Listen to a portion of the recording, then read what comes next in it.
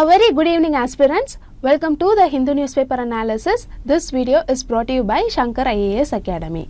Today's date is 14th of March 2023. Displayed here are the list of news articles that we are going to discuss today. As you can see, we have 8 different news articles for discussion today. So without much delay, let us get into the first news article discussion.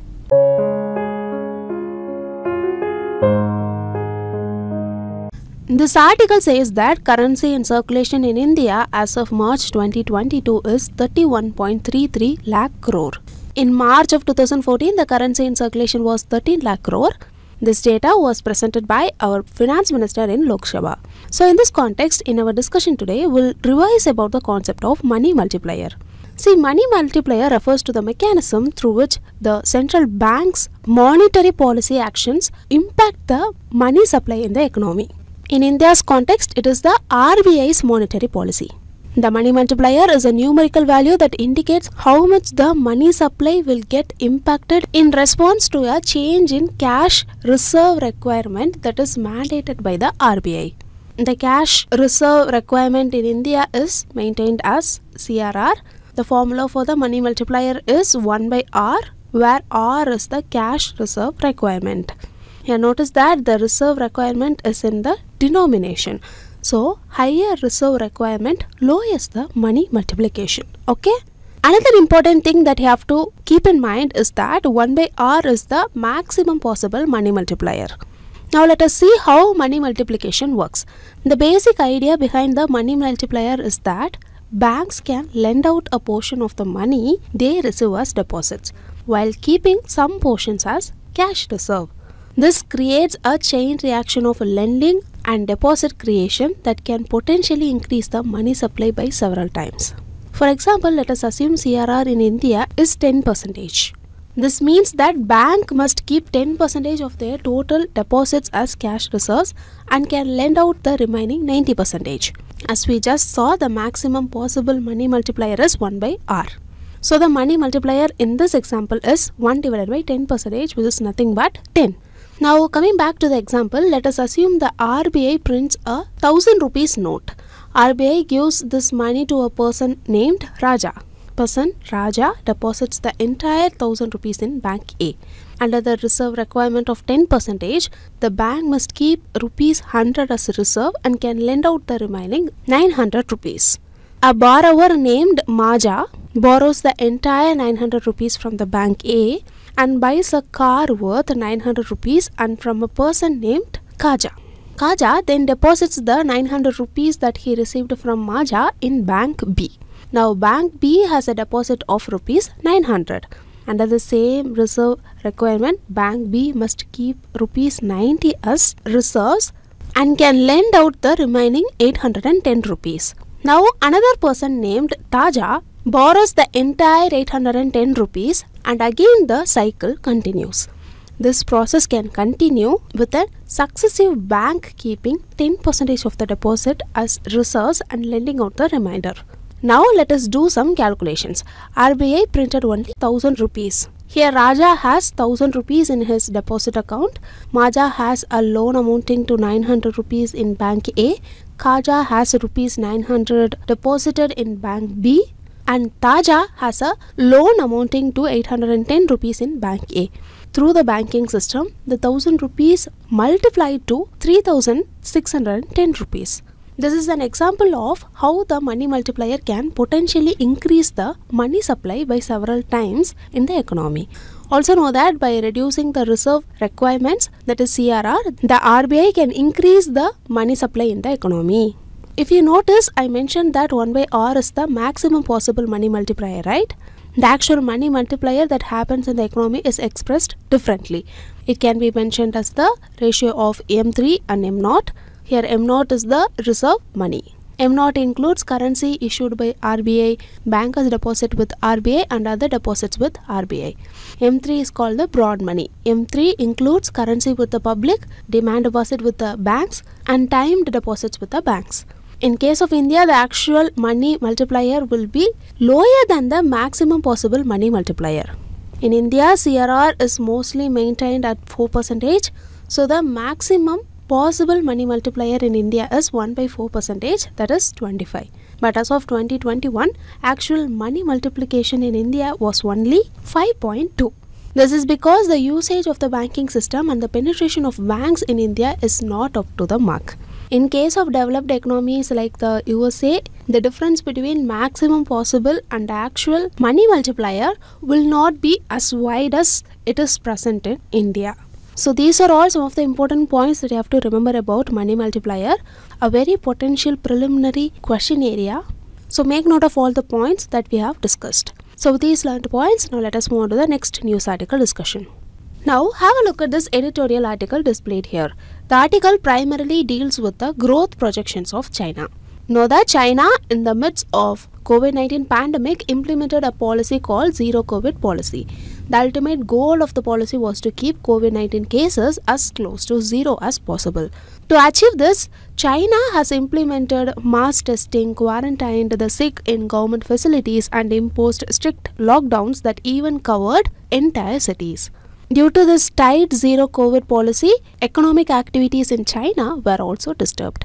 This in turn affected the growth rate of the country, and this is the premise based on which the article given here is written.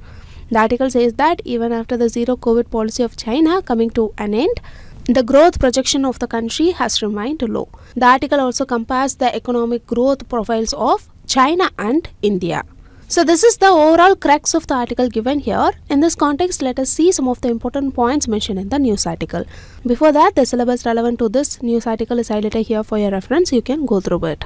Now before getting into the content of the article, know that Chinese Premier, who is the second most influential person of China, was recently changed. Li Keqiang, who acted as the Chinese Premier for 10 years from 2013 to 2023, was removed, and Li Guang, a close aide to Xi Jinping, who is the Chinese President, was appointed to the position. The new Premier, Li Guang, has said that achieving the projected 5% GDP growth rate for the year 2023 will not be an easy task. Here the author of the editorial article opines that, see, this projection of 5% growth rate itself is very low for the Chinese economy. And the author says that this low growth rate is due to the structural declaration which the Chinese economy is undergoing. So now let us understand the structural problems associated with Chinese economy.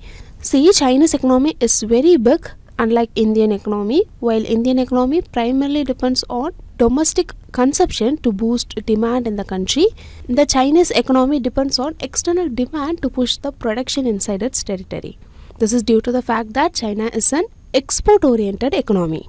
You may say India also exports, but the scale of demand created by the export sector in China is very huge when compared to India.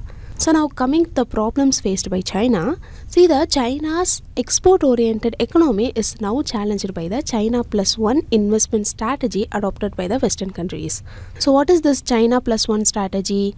China Plus One is a business strategy adopted by foreign businesses to avoid investing only in China and to diversify their supply chains into other countries. This is to be done by channeling investments into manufacturing in other promising developing economies like India, Thailand or Vietnam. Due to this China Plus One policy adopted by some Western countries, FDI inflow into China are reducing. So this is the first major problem faced by China in its economic sphere. Now coming to the second problem, see the Chinese government for the past few years has been very hard on the private sectors. It has tightened various regulations with respect to private industries operating in China. This in turn has led to private industries not investing money back into the economy. When the investment rate is coming down, the growth rate will also come down. This is exactly what is happening now in China. This is the second structural problem associated with the Chinese economy according to the author. Thirdly, China is planning to produce more jobs. See, while producing more jobs is necessary for ensuring equity in an economy, the downside for China in this regard is that it will affect its economic competitiveness when compared with countries like India. This is due to the fact that wage prices of Chinese workers have considerably increased over the years when compared with Indian workers. So foreign companies operating in China will not be willing to pay more for the same work which can be done by an employee in India for a lesser cost.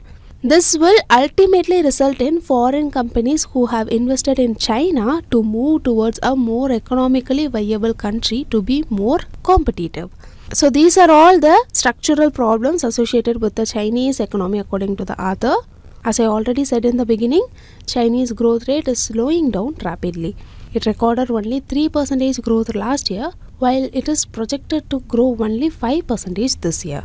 The structural problem which we saw earlier is the reason for this slowdown in growth rate. The author ends the editorial by saying that Indian economy in the present condition is more reliant than the Chinese economy. The author says this because the growth projections of Indian economy is higher than China for the current year.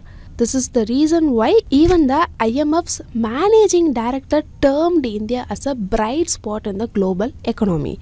So that's all regarding this discussion. Through this discussion, we came to know about the structural problems associated with the Chinese economy. Meanwhile, we also discussed about Indian economy. So these learned points. Now let us move on to the next news article discussion. Take a look at this news article. It says that Aavin milk supply was affected in some areas of Chennai.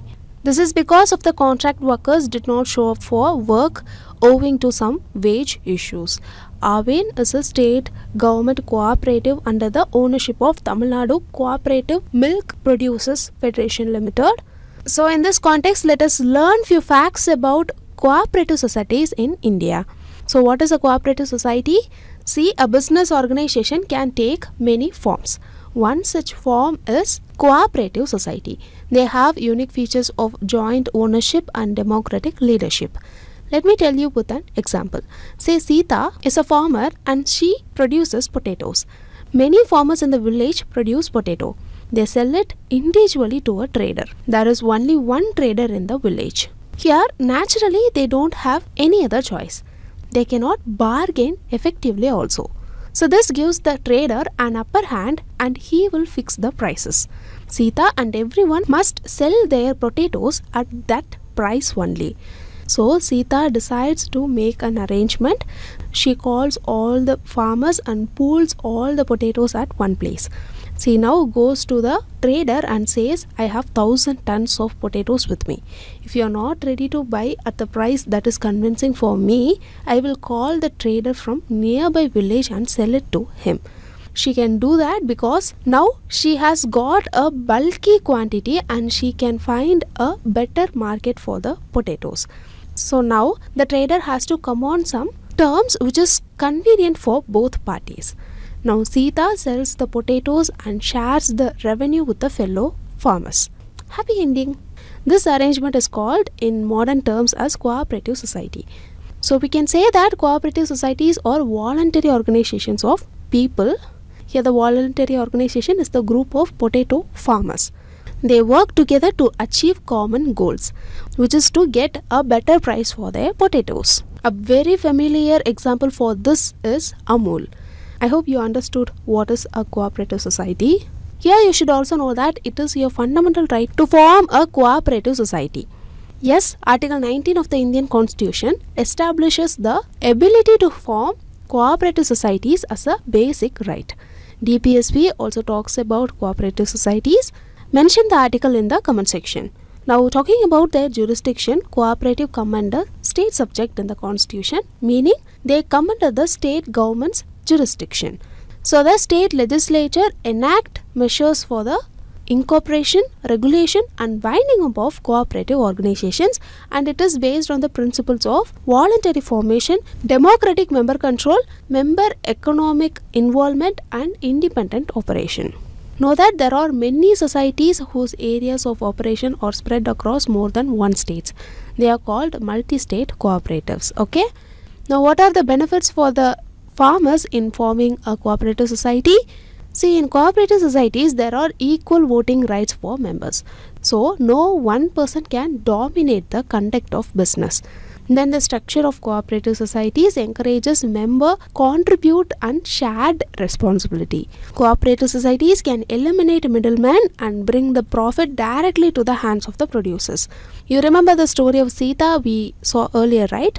She can even choose to sell the potatoes to a potato chip manufacturer directly by skipping the trader altogether. Then it gives the members access to credit. Cooperatives facilitate credit at the nominal interest rate to the members. Also, cooperative societies have helped in reducing the influence of private money lenders in rural areas. Then they support the government's effort to improve agricultural production. They act as a bridge between the government and the farmers. For example, the government disperses high-yield variety HYV seeds and fertilizers through cooperatives.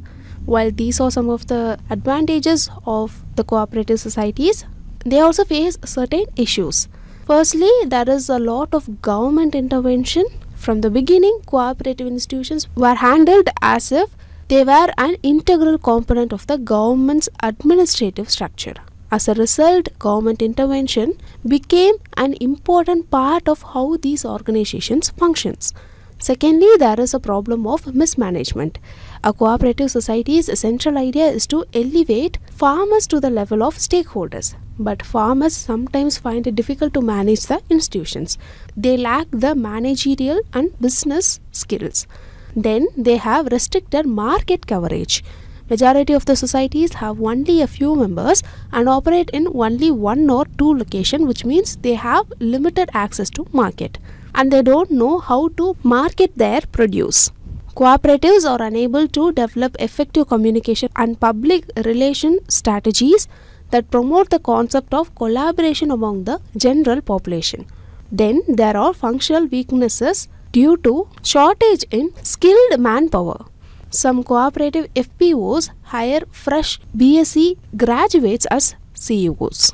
Then there are other limiting issues like poor administration, over-dependence on government, dormant membership, limited capital, non-conduct of elections, and a lack of professionalism among others. So these are all some of the points that you have to remember about cooperative societies. In this news article discussion, we saw about cooperative societies, the advantages of keeping them, and the issues they currently face. With these learned points, now let us move on to the next news article discussion. The article says that the number of cases pending before the National Company Law Tribunal as of January 2023 was 21,200. So in this context, let us revise about NCLT. See, the National Company Law Tribunal, NCLT, is a quasi-judicial body. The tribunal handles matters related to corporate law, including disputes between companies and their stakeholders or creditors. Here, creditors are nothing but the banks and other lenders. The NCLT was established under the Companies Act 2013 and began functioning on June 1st, 2016. So, what are the objectives of NCLT? See, the main objective of the NCLT is to provide a forum for the speedy and effective resolution of corporate disputes. So now we will see about the functioning of NCLT. See, one of the key functions of the NCLT is to oversee the insolvency resolution process under the Insolvency and Bankruptcy Code 2016. When a company is unable to pay its debts, it can be declared insolvent and placed under the supervision of the NCLT. The NCLT then appoints an insolvency professional to manage the affairs of the company and initiate the process of resolution or liquidity. Secondly, NCLT plays a crucial role in facilitating mergers and acquisitions. When two or more companies wish to merge, they must seek the approval of the NCLT. The tribunal examines the proposal and ensures that it is in compliance with the relevant laws and regulations. If the merger is approved, the NCLT oversees the process of integration and ensures that the interest of all stakeholders are protected. Finally, the NCLT plays an important role in resolving corporate disputes. So these are all some of the functioning of NCLT. Now let us see the main advantages of NCLT. See, one of the key advantages of NCLT is that it provides a single forum for the resolution of corporate disputes. Prior to the establishment of NCLT, Such disputes were heard by a variety of forums, including the High Court, the Company Law Board, and the Board for Industrial and Financial Reconstruction. This led to a lack of uniformity and consistency in the way disputes were handled and resulted in delays and inefficiencies. Another advantage of the NCLT is that while making a decision, the NCLT takes into account the interest of all the stakeholders. This ensures that the resolution process is streamlined and effective, and that all stakeholders are treated fairly and equitably. Appeals against the orders of NCLT is heard by National Company Law Appellate Tribunal. However, the NCLT is not without its challenges. One of the biggest challenge facing the tribunal is the backlog of cases, as we saw in the news article. Due to the large number of cases that are filed with the NCLT each year, there are often significant delays in the resolution of disputes. This can result in additional cost for companies and can be a source of frustration for stakeholders. In addition, there have been concerns raised about the quality of the judgments handed down by the NCLT. Some stakeholders have criticized the tribunal for not providing detailed and recent judgments, which can make it difficult to understand the reasoning behind a decision. Despite these challenges, the NCLT remains an important institution in India. By providing a single forum for the resolution of disputes, the tribunal has helped to streamline the resolution process and ensure that all stakeholders are treated fairly and equitably. So that's all regarding NCLT. With these learned points, now let us move on to the next news article discussion. Now have a look at this editorial article. This article is talking about data governance in India. The author says that in recent years, India has taken many steps towards its digital strategies. India has adopted digitalization to drive economic growth and to improve the lives of its citizens. India has also made significant progress in the use of digital technologies by providing digital access to bank accounts. India is also promoting digital transactions through UPI and other options. Now, the increasing digitalization requires a vibrant data infrastructure to store all the information. As we all know, India is currently holding the G20 presidency. This leadership has provided an opportunity for India to showcase its advancement in the digital arena, particularly with regard to data infrastructure and data governance. But according to the author, there are some issues prevalent with the data infrastructure and data governance in India. Let us see about them elaborately in this editorial article discussion. Before that, the syllabus relevant to this news article is highlighted here for your reference. You can go through it. Now firstly, let's start with Data Empowerment and Protection Architecture, DEPA. See, DEPA is a consent-based data sharing framework created by Niti Aayog in 2020. It is a joint public-private effort to improve data governance in India, and it strives to create a digital framework that allows users to share their data on their own terms through a third-party entity. Here, the third-party entity are known as consent managers. So, the consent managers will share the data on behalf of the stakeholders. The launch of DEPA has generated both excitement and concern about stakeholders. Now, let us talk about the advantages of DEPA. See, DEPA has the potential to improve data protection and privacy for citizens. This is done by giving greater control to the citizens over the use and sharing of their personal information. Apart from this, DEPA could also help to build trust in digital technologies and data governance. This is done by allowing individuals to easily manage and control their data consents. While these are some of the advantages of DEPA, there are certain disadvantages. The first disadvantage is associated with security and privacy. See, if the consent management tool of DEPA is not properly implemented or managed, then there is a risk that personal information could be misused or misappropriated.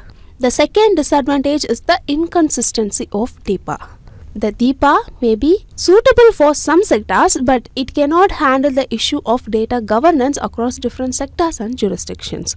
So this could undermine the effectiveness of DEPA, and it could create confusion among citizens. So in order to realize the potential benefit of DEPA and to minimize the risks, the DEPA should be implemented in a transparent, consistent and secure manner. And for that, the government can collaborate with the private sector, civil society and other stakeholders to realize the potential benefit of DEPA. Apart from this, the government should develop clear and effective regulations and standards to minimize the risk associated with DEPA.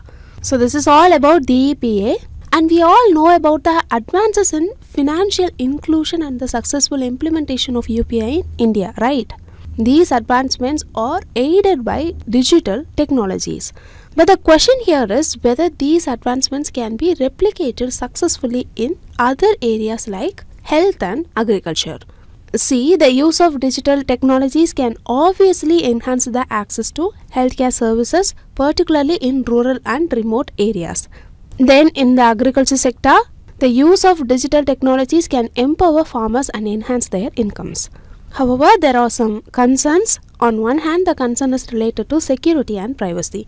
On the other hand, the concern is related to infrastructure, connectivity and the availability of a skilled human workforce. Apart from this, there is also concerns about the potential misuse of data and information in these sectors. For example, in the health sector, there is a risk of misuse or exploitation of sensitive medical information for commercial purposes. Whereas in the agriculture sector, there is a risk of manipulation of market information for the benefit of certain stakeholders. So these are the concerns related to the use of digital technologies. Then there is also another issue. It is regarding the ownership and the governance of data that is generated and collected in health and agriculture. See, in India, there is a lack of proper regulation in data protection. Therefore, the government has to play a key role in addressing and resolving such issues. The concerns must be addressed through strong and robust data protection regulations, the development of ethical and responsible data governance practices, as well as effective and accountable oversight mechanisms. Now, when we talk about data protection, we must not forget about data sovereignty. What does the word data sovereignty means? Here the term data sovereignty refers to the principle that a country has the right to control the collection, storage and use of data within its boundary. To exercise its right of data sovereignty, the Indian government has proposed to set up an India Data Management Office. It is India's remarkable journey towards data sharing and data governance. See, the IDMO is expected to oversee and coordinate the implementation of India's digital strategies and data governance framework. So it aims to promote digital technologies that are accessible and affordable for all. Apart from this, IDMO will also work to promote the development and implementation of open source solutions to ensure that underlying data architectures are a social public good. The implementation of open source and open innovation models under IDMO can act as alternatives to proprietary data solutions that are governed by big tech companies. Here, opening up some data infrastructure may be useful in promoting citizen participation and increasing access to information. But there are some issues associated with data sovereignty. They are nothing but trust and security. So here, the government is coming up with new ideas in the arena of data governance framework, but there are no proper regulations and this undermines trust and security. So what are all the solutions to all these problems? See, the sharing of sensitive personal or financial information may be harmful to individual and society as a whole because it may lead to discrimination, exclusion and unforeseen negative consequences. So, India should follow a middle path between restricting data sovereignty and limitless data flow. Apart from this, the Indian government should also need to define the purposes of sharing and usage of data. By doing so, India must respect and protect the right to privacy with a robust data protection law. Apart from this, India should also balance the interest of all stakeholders including governments, business and citizens for the goal of sustainable development. Finally, to meet all these requirements, the government should need to focus on developing clear, transparent and accountable data governance policies and regulations. In addition to this, the government should make investment in the necessary digital infrastructure as well. This is to ensure that data is collected, stored and used in a responsible, secure and accountable manner.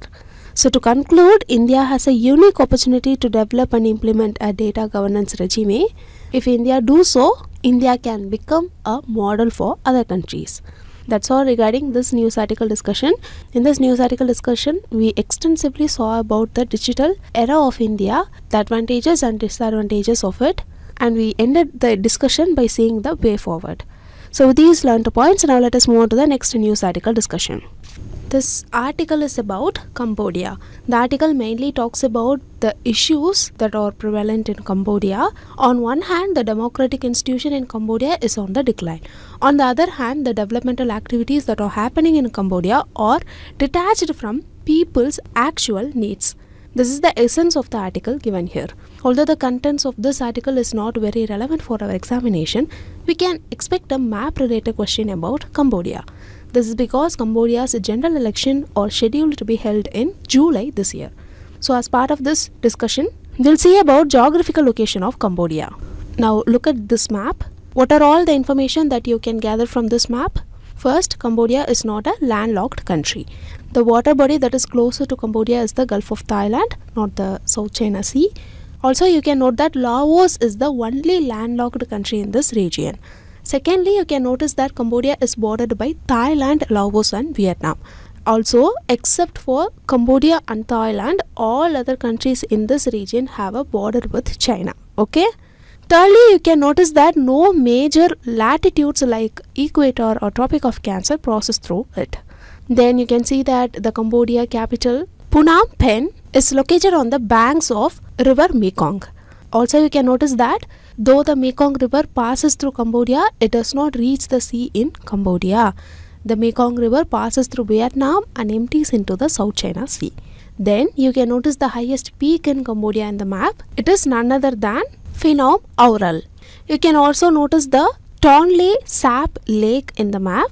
Tonle Sap is the largest freshwater lake in Southeast Asia, and it is an important source of fish for Cambodia. During the rainy season, the lake's water rise and its overflow feeds into the Mekong River. You can also notice the Cardamom Mountain. The Cardamom Mountains are located in the southwestern Cambodia and are home to a diverse range of wildlife including tiger, elephant and clouded leopards. UPSC might ask us about the location of the capitals of the cities in this region. The northernmost is the Vientiane of Laos, then there is Bangkok of Thailand, after that there is Phnom Penh, and finally the southernmost is the Ho Chi Minh city of Vietnam. Finally, since Angkor Wat has been in news, UPSC might ask about the relative location between Angkor Wat and Phnom Penh. Angkor Wat is located in the northwest of Phnom Penh.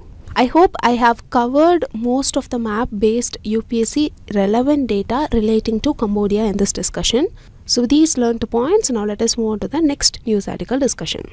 See, O.E. Kenzaburo won the Nobel Prize for Literature in the year 1994 for his poetic fiction work. This is what is given in this small article. In this context, let us learn about Nobel Prize in prelims perspective. See, Nobel Prize are monetary prizes which are awarded annually from a fund created by the Swedish inventor and industrialist Alfred Nobel.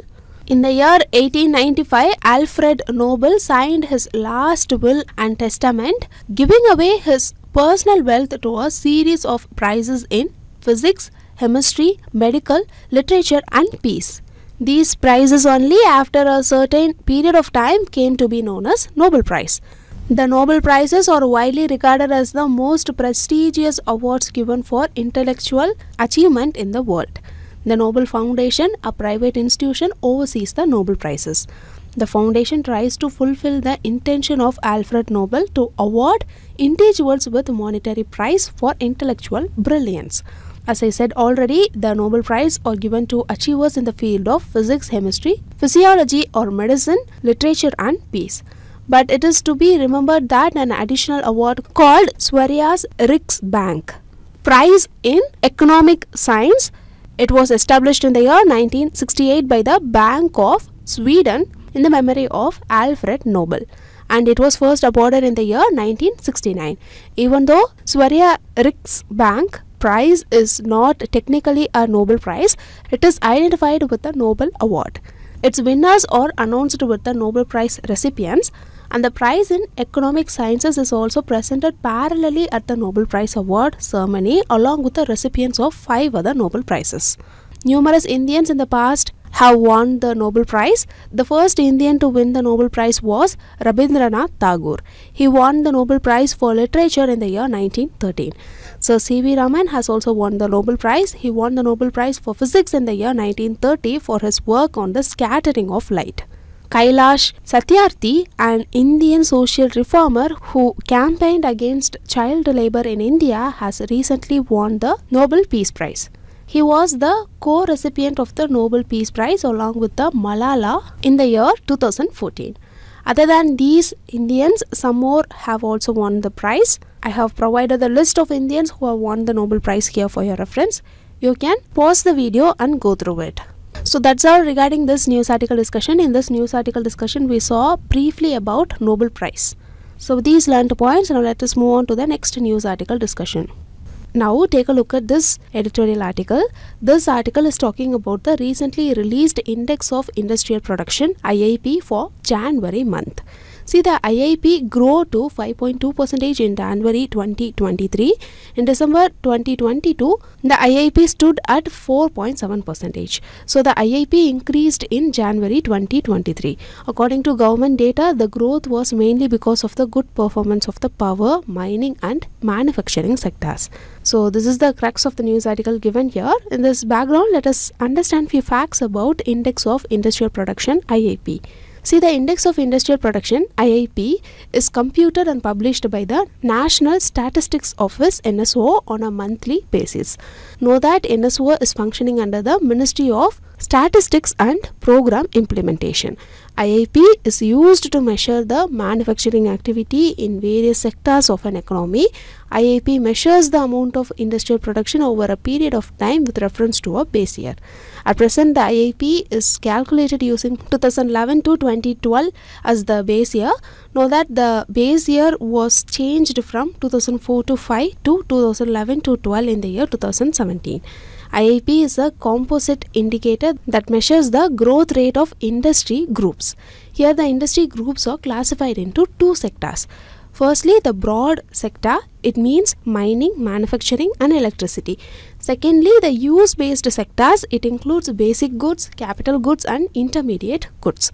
So we can say that IIP tracks the manufacturing activity of many industries, but notably the 8 core industries in India comprise about 40% weightage in the Index of Industrial Production. Those 8 core industries include electricity, crude oil, coal, cement, steel, refinery products, natural gas and fertilizers.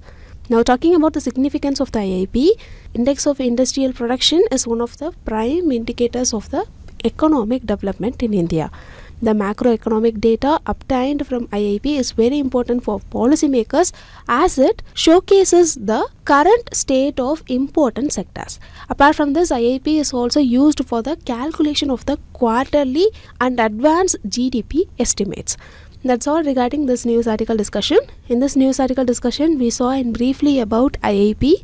Make note of all the points and revise it once before prelims examination. Okay? So these learned points. Now let us move on to the next part of the news article discussion, which is the preliminary practice question discussion. Now look at this first question. This question is about Nobel Prize. You have to find the incorrect statement here. Statement 1, Nobel Prize is awarded annually for achievements in the field of physics, chemistry, physiology, literature and social science. See, this statement is actually incorrect. Here, instead of social sciences, it is actually awarded for peace. And it is awarded annually for the achievements. Okay, so the first statement is incorrect here. Statement 2, only 3 Indians have received Nobel Prize thus far. See, this statement is also incorrect. More than 3 Indians have won the Nobel Prizes. We saw that in the discussion itself, right? So the correct answer for the question is option C, 1 and 2, because both the statements are incorrect here. Now moving on, look at this question about Mekong River. Mekong River passes through which of the following countries? Firstly, China, Myanmar, Thailand, Laos, Cambodia and Vietnam. Here the answer is option D, 1, 2, 3, 4, 5 and 6, because it just passes through all the countries mentioned here. Now look at this question related to Index of Industrial Production. Statement 1, it is released monthly by the Office of Economic Advisor, which is functioning under the Ministry of Commerce and Industry. This statement is incorrect. We saw that in the discussion itself, right? It is published by NSO, National Statistics Office, on a monthly basis. NSO is functioning under the Ministry of Statistics and Program Implementation. Know that the index of 8 core industries only published by the Office of Economic Advisor. Okay. Now the second statement says currently the IIP is calculated using 2021 to 22 as the base year. This statement is also incorrect. At present the IIP is calculated using 2011 to 2012 as the base year. So the correct answer for the question is option D, neither 1 nor 2, because both the statements here are incorrect. Now moving on to the final question. Consider the following statements about National Company Law Tribunal. Statement 1, it is a statutory body established under the Insolvency and Bankruptcy Code 2016 to adjudicate on insolvency and bankruptcy cases. See, this statement is actually incorrect. It is a quasi-judicial statutory body but established under Companies Act 2013. Statement 2 says NCLT has jurisdiction over companies, limited liability entities, then individuals and partnership firms. This statement is also incorrect because NCLT has jurisdiction over companies and limited liability entities, but it does not have jurisdiction over individuals and partnership firms. Debt Recovery Tribunal has jurisdiction over individuals and partnership firms. So the correct answer here is option D, neither 1 nor 2. Okay. Now the question displayed here about the money multiplier is the prelims quiz question for you today. Just go through the question. It is a very easy question. Try to answer it in the comment section. The practice mains question for today's discussion is mentioned here. You can go through it.